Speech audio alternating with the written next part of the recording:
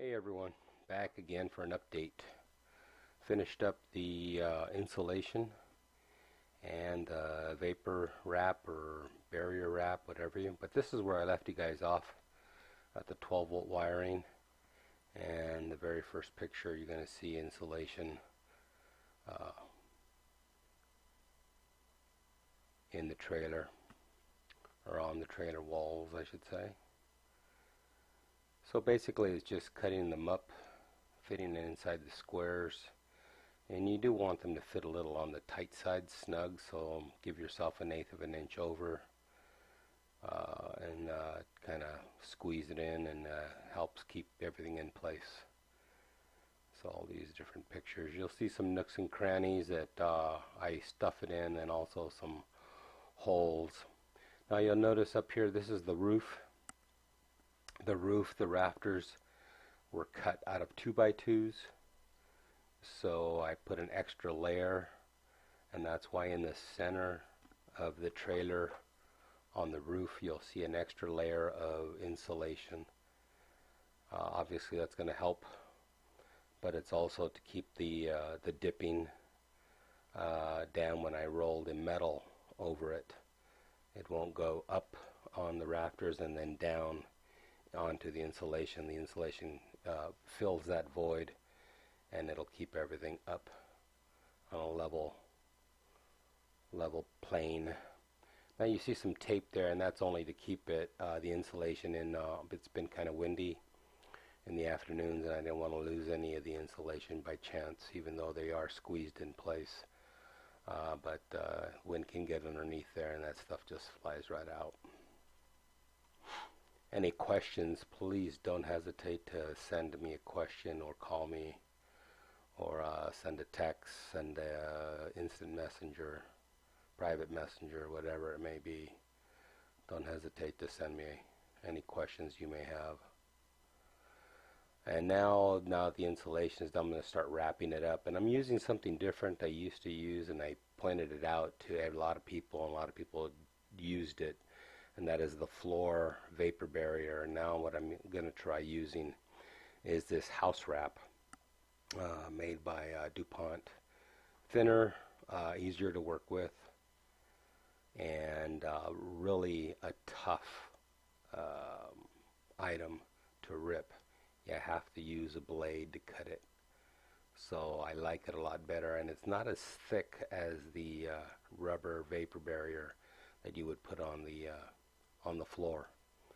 But this stuff here just wraps up, and then they recommend that, like, shipping tape, packing tape, that clear stuff. That's what they recommend you use to tape it up. So what you'll see here throughout is a total of 2 rolls of this house wrap that I bought at Lowe's, as you can see, made by DuPont.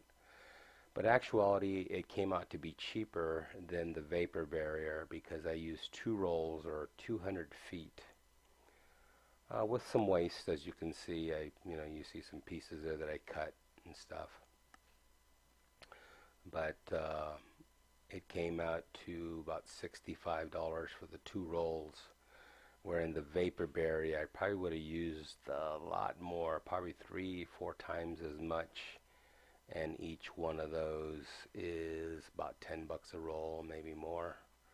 So I think it'd be a little cheaper. So 3 sheets per side. The back, I went up 2 sheets and I stretched it, basically. The roof, I ended up putting 4 sheets. It's just the way I did it. I overlapped quite a bit, but that's okay. That's what I wanted. I didn't want to have any issues with this stuff. And you'll see it going in. You'll see all the nooks and crannies. I stuffed the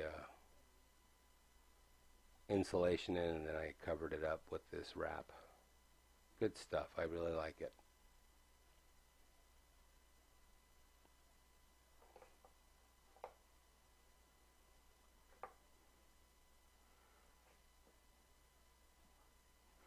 I did go around and cut out the windows, and not all the windows are cut out. I'll do most of that tomorrow afternoon. I am picking up the siding, the aluminum siding, tomorrow morning, so I'm taking a drive out from where I live to Hemet, California, where Hemet Valley RV Siding and Storage is located. And I'll be seeing my buddy Steve, which is the owner, and talking to him for a little while. Meanwhile, get loaded up with the aluminum siding. They pack it. They'll help me put it on the trailer that I'm taking and haul it out to home. There you can see the angle in the front. I actually stuffed that angle in with some insulation, so that's going to give me an extra barrier there. Two pieces of insulation. Now this is the street side. Now if you see a piece or a squared area and it has an X in it, you can barely see it. There's going to be a light going in there. That's the reason why, and there's some wires going to be pushed in there. I got to get those done, in and done. But lights will be going in there. But all the insulation, and now there's the second sheet in the front,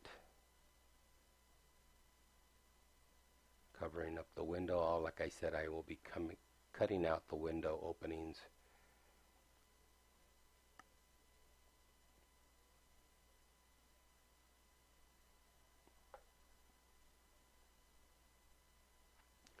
A lot of up and down on ladders today and yesterday. This is over a 3.5 day period of getting the insulation and getting this wrap. The wrap I was able to do in a day and a half, but the insulation took me quite a long time. And there's the roof. You can see the ceiling here, pretty much done now. Getting to the point where it's done. And I'm taping, I'm putting just not gobs, I don't want to say gobs, but a good seam of tape to hold everything in place.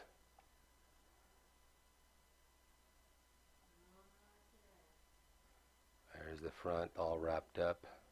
You'll see the upper left hand corner still needs a piece. That was taken care of.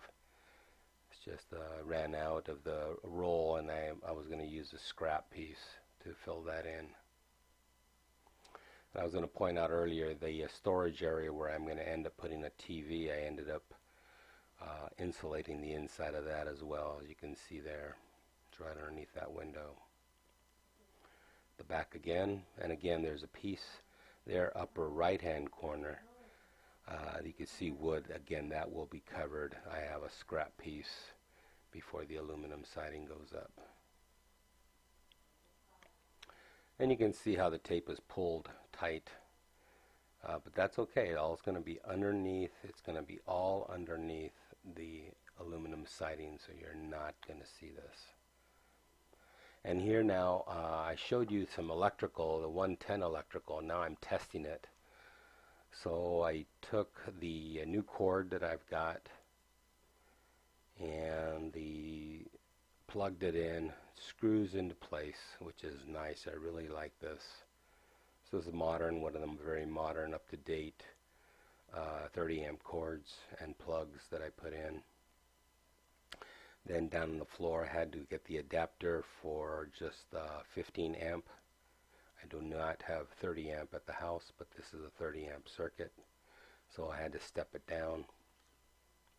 And now we're inside, and as you can see there, I have the two circuits, one 20 amp and one 15 amp. The 15 amp is dedicated to the air conditioner. The 20 amp, which is on now, is dedicated to the daisy chained electrical outlets that I have in areas of the trailer and one outside. And as you can see, there's the tester.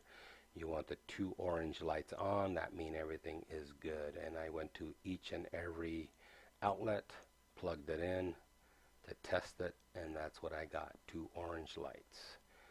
It's not that difficult.